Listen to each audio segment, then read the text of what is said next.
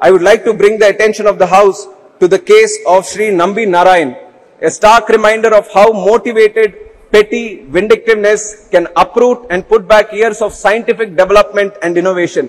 It puts fear in the hearts of people and discourages them from carrying forward the works of their leaders, lest they be termed traitors to the nation themselves. Even though he has been cleared of all the charges, the years lost fighting the allegations took an obvious toll on his health and reputation, sir. The country lost out as well on the possible immense contributions his brilliant mind could have made to our space program. Sir, we live in strange times when the corrupt are putting the honest and sincere in jail, sir. We see a similar chain of events unfold in my state of Andhra Pradesh, where our beloved leader Chandrababu Naidu, who worked relentlessly for 45 years with an unblemished career, have been jailed. Sir, if I am speaking anything unparliamentary, you have the right to expunge it, sir. But I am not speaking anything unparliamentary. Within my limits of being a parliamentarian, I am speaking in this house, sir, who has worked relentlessly for 45 years with an unblemished career, has been jailed on trumped up charges, which is an obvious case of regime revenge litigation.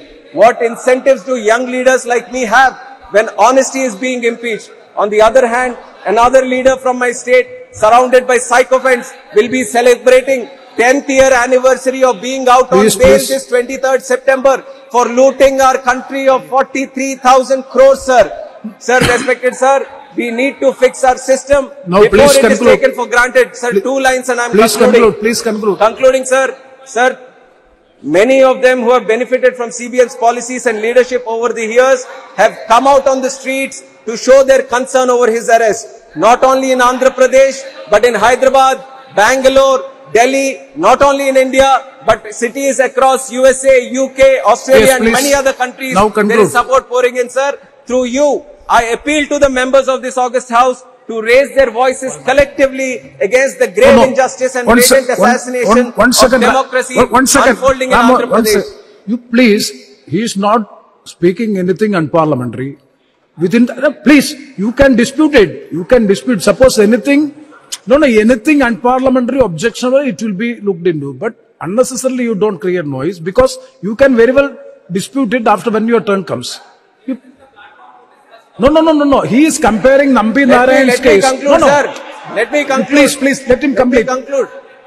You conclude. Let me conclude, sir. Yeah. Last 4.5 years, I am seeing, sir, the members of parliament from ICP. After his speech, you can very well say. And my members from speaking. There is nothing else. Yes. I'll just conclude. Very last point, sir. As I conclude, I am reminded of Martin Luther King's quote: "Injustice anywhere is a threat to justice everywhere," sir. Thank you. Jai Hind. Save democracy in Andhra Pradesh.